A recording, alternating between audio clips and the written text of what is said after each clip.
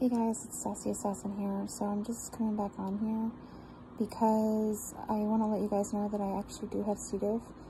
I just got a call from the hospital letting me know that I have C-Diff. I'm not surprised. I said that before in my previous video, but I'm just fed up, to be honest, because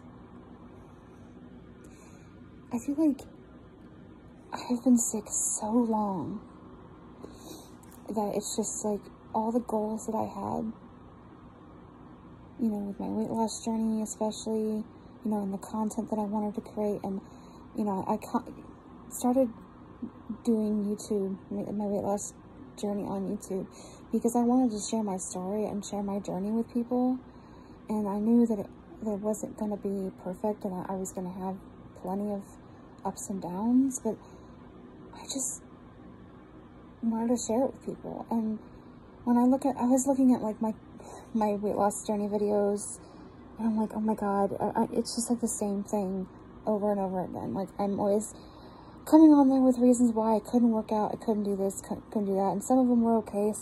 There, you know, a few of them were like, you know, how I was doing okay, I was working out, I was very motivated, and then a lot of them were just like, oh, you know, I've been sick, this and that, and this is why I can't do this, and this is why I can't do that. I'm just like, I don't want to come back on and like on a like weight loss journey / life update and be like, okay, this is the reason why I haven't been able to work out.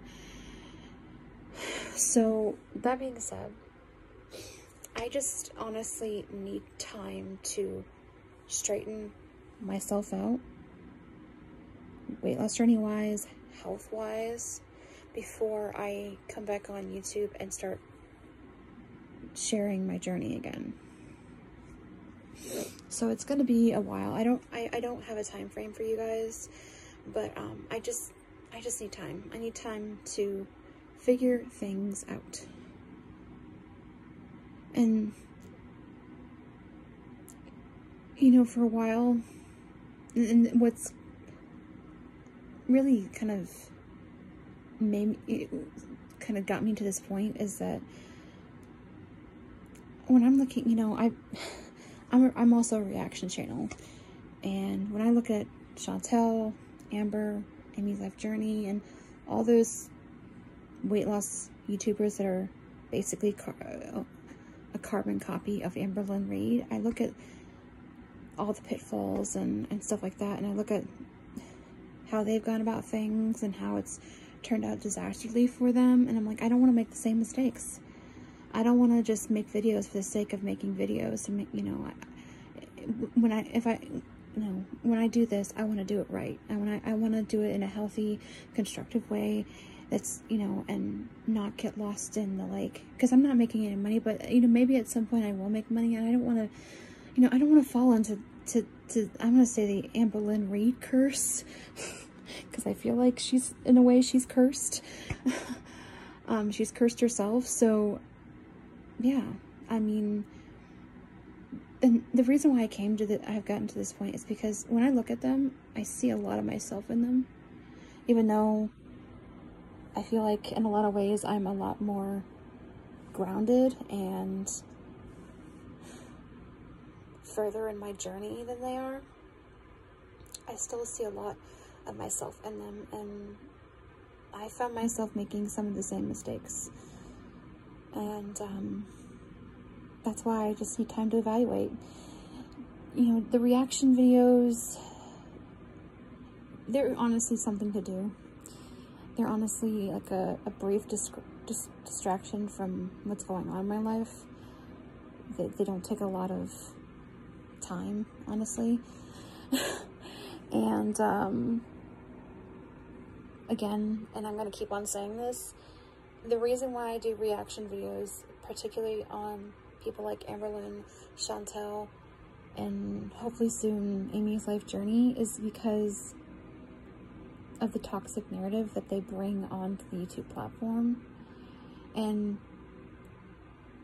But you know, and I'm gonna say this again because I know I stated this in my last video that I did, but Amber states that we all hate her, and we hate people like her, Chantel, Amy's Life Journey. We hate them because they're fat. And it's not true. We hate them because of the toxic narrative that they bring. And the problem with what's happened is that channels like Amber's have cropped up. And I think it's because of Amber's influence on the platform. And that person doesn't necessarily have to be a morbidly obese weight loss YouTuber. It could be anybody. But I've seen this circulation, this uprise and circulation of these type of people on YouTube, you know. So, I mean, Onision, I mean, he started way before Amber, and I can't help but wonder if maybe Amber, like, at some point watched Onision and, like, started modeling her own channel, like his, but, like, I highly doubt that. Onision, in a lot of ways, is another kettle of fish. But, you know, if we don't speak up, you know, about, sorry, I can't help but mess with my hair because it's so soft. If we don't speak out against people like Amber, people like Chantel, people like Amy's Life Journey, and others like them, and like I said, I'm not exclusively saying, like I had said before, like just in the weight loss community,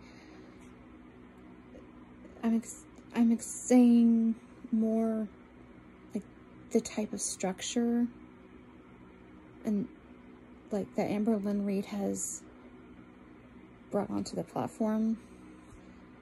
If we don't speak out against it, then it's going to continue. And the more that people speak out against it, the more attention that it gets, and maybe the more likely that people in the right positions will take notice of it. Maybe, I don't know. I mean, the fact that Onision still has yet to be taken off YouTube, even though he's been taken off several other social media platforms, is just scary to me. I mean, but it needs to be, you know, the right circumstances, and needs to be in a way where there's no likelihood that he'll come back, because I just heard that he is now back on Twitch. So it's like, and then the whole Instagram, him being taken off Instagram, I am inclined to agree with Mike and Actor on that. Like, I think Instagram's gonna, like, allow him to come back on Instagram. So, I think in order to successfully deplatform somebody like Onision, who is toxic and who is harmful to people, it needs to be, like, you know, I agree with Mike and Actor, it needs to be under the right circumstances, and it needs to be in a way where there's no chances of them being able to come back. Like, I feel like Onision needs to just be banned from the internet. Like, I've actually heard people having, like, been legally banned from using the internet. I think there was one case of a stalker that was stalking this girl that she, and he also stalked Ivanka Trump. Like, he actually got banned from using the internet, I believe. No, it was somebody else. I watched too many True Crime Daily, but there was somebody that was stalking this girl, and no, it was this college girl, whatever, and he went to prison for a couple of years, and, like, now he's out, but he literally got banned from using the internet for the rest of his life. And I think that's something that needs to happen with Onision. Like, he needs to be, like, officially banned from using the internet. Anyways, I can't believe this has gotten, like, I'm rambling, but